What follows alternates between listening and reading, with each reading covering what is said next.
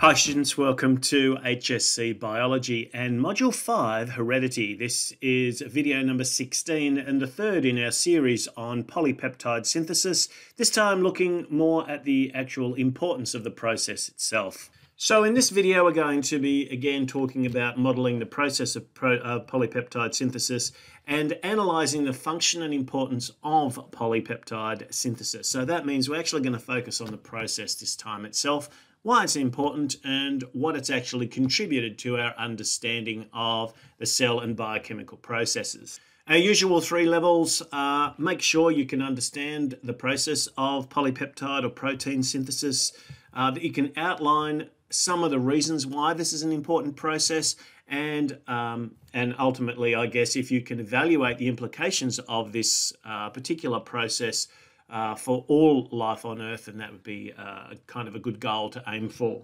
So why is this an important process? Why have we spent a little bit of time in learning about DNA and RNA, the different types of RNA, and the relationship between the information that's present in the DNA molecule and the protein or component chains, the amino acid components that make up these protein chains that are built in a ribosome. So why is this important? Well, I think the first thing that we need to do is we need to just revise 2 very important terms in genetics, and they are genotype and phenotype. So genotype comes from gene. It's the information that is carried in the DNA. It's the sequence of bases. So what we have to do is go from bases to amino acids. So the phenotype is the physical expression. So it's how that genetic information actually appears in the organism. So we now know that this is sequences of bases in the DNA which code for sequences of amino acids in a polypeptide chain. We've used these terms probably more generally, particularly in, say, year 10, where you would have talked about things like A's and G's and T's and C's and the alleles for tall or the alleles for short, and then the phenotype actually telling you whether you're going to have a tall or a short individual. And those are Mendelian ratios, and they're things we're going to be looking at in the next couple of videos after this series. So that's something for a little bit later on. So for now, what we want to do is just recognize that this shift from genotype to phenotype is the shift between nitrogenous bases, sequences of bases, to sequence of amino acids. The interesting thing about this is that this reading of genetic information and the decoding of that information into sequences of amino acids is universal.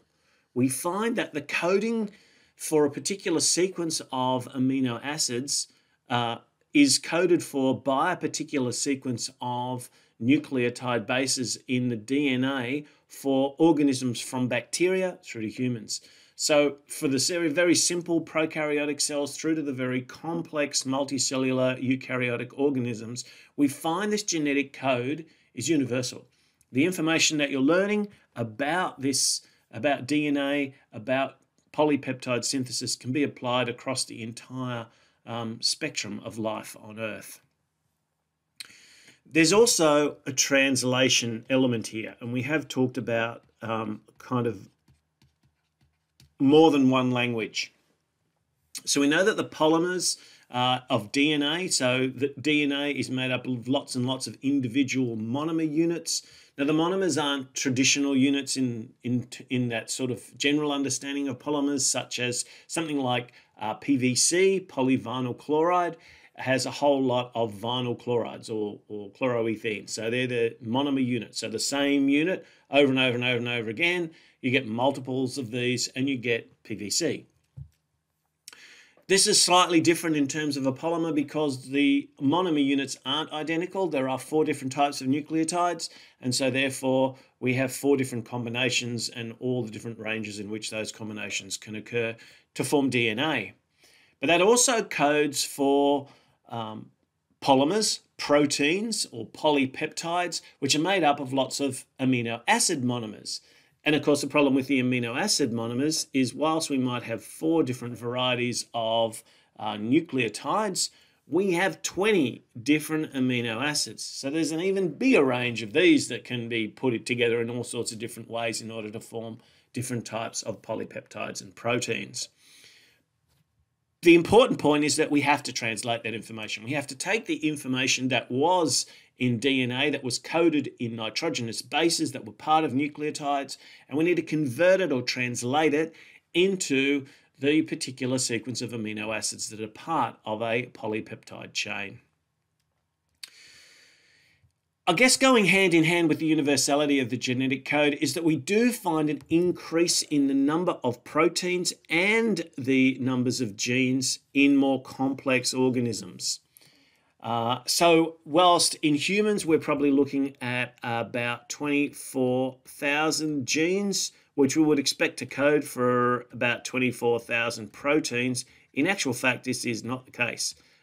Because of the way that the DNA is structured and read and interpreted, the 24,000, so roughly 1,000 genes per chromosome for humans, can then translate into probably up to over 100,000 proteins, just in the way that the code is read. So there is definitely increases in complexity. There's lots of information that is untranslated, regions of the DNA that are coding for, say, promoter regions or switches that turn genes on or off for them to be expressed or not expressed, and even regions within that gene section which are not actually read as part of the sequence as well. So there's a lot of complexity that occurs in these systems. They are universal, but we do find complexity building. Obviously, the number of proteins you might need to form all of the requirements for a single prokaryotic cell, you can expect to be much less than what you would need to form all of the requirements for multicellular organisms with specific systems, organ systems, different types of cells carrying out different types of functions requiring different structural proteins, different types of enzymes. All of this increases the complexity of the process, increases the number of proteins that need to be produced, and therefore is going to increase the genetic code that's required to encode for all of those different proteins. A kind of side spin-off effect, which has been very important to our understanding, probably not as important to life on Earth in one sense, although to our manipulation of it certainly, is the fact that our understanding of polypeptide synthesis has led to things like gene mapping, for us to be able to know exactly which genes are on which chromosomes in which different types of organisms. This led to the development of the Human Genome Project, and the Human Genome Project had both a public and a private arm. And the information that was made available as a result of this has greatly expanded our understanding of where different genes are and some of the small changes that can occur that have quite significant implications on the proteins that are produced or not produced as a result of our understanding of where these genes are. So here's just a quick overview of the history of our understanding of genetics, I guess. I've kind of highlighted the Human Genome Project on this timeline. Most timelines obviously go back a lot further. We do have Mendel in here, and we're going to talk a lot about Mendel in future videos. But this one looking specifically at some of this information around the Human Genome Project. And I guess the important thing to focus on here is the time frames. In terms of scientific knowledge, this is actually a very short period of time for such a rapid increase in our level of understanding of the human genome. And this is not atypical for our study of genetics. In fact, one of the dangers of making videos is they date. They will be old. The information that I'm giving you is not going to be up to date. It is right now. But probably even then it isn't, because there's things happening all around the world in lots of research places, universities, private companies, that are working all the time at refining these techniques, understanding the genome of not just humans, but a range of different types of organisms better, understanding how those genes work, how to turn them on and off. All of this stuff is continuing to develop at quite a rapid pace. And so it's really important that you retain your curiosity about these sorts of things and continue to look at the massive increases in information that we get, especially as computers have become better, faster, capable of storing so much more information. This is an area where the genetic code is a massive amount of information. So we need computers to be able to cope with all of the data that's being produced. And as these computers get better, so we're able to do these things more efficiently and more quickly, and our knowledge continues to grow. Two experiments you might want to talk a little bit about in relation to how our understanding has grown around polypeptide synthesis is firstly the experiments of Beadle and Tatum, who work with bread molds. And I've given you just a brief overview of these two experiments, and you can probably look at them in a little bit more detail. The first one, the Beadle and Tatum one, is really to cut to the chase, where we came up with this idea of each gene actually coding for a specific protein. One gene, one protein. This was later modified to one gene, one polypeptide. We know that proteins can have tertiary structures. They fold up on themselves. Sometimes they have other things added to them, and that can slightly change the way they function as well. So more correctly, I guess, is one gene, one polypeptide. But the one gene, one protein idea did come from the work of Beadle and Tatum, where they were using X-rays to create mutants. And we'll look more at mutagens and mutations in the next topic, in the next module. But some interesting experiments here that helped them conclude that a change that occurred in the genetic information was actually causing a change in the sequence of amino acids and hence in the integrity of the proteins that were produced. Nierenberg and his colleagues looked more specifically at exactly what that code was in terms of the amino acids that were being expressed. So the classic one for him is what's called the poly-U. So they were able to produce synthetic messenger RNA, and we know now that you can create lots of this synthetic nucleic material. You can put it into bacterial cells and get them to treat it as if it was real genetic material.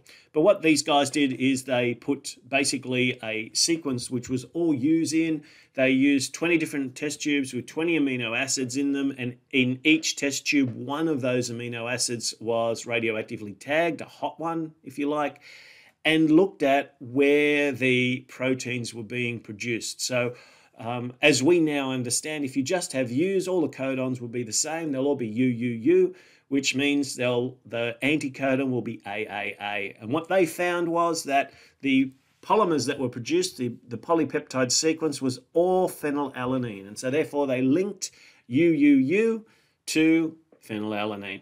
And this is one of the things that's really important in terms of increasing our understanding of exactly what it was in that messenger RNA code that was coding for that transfer RNA to bring in that specific amino acid to create the protein chains. So these are two really important experiments worth looking at in a little bit of detail to help stretch your understanding of exactly what it is that we know about this very important process of polypeptide synthesis.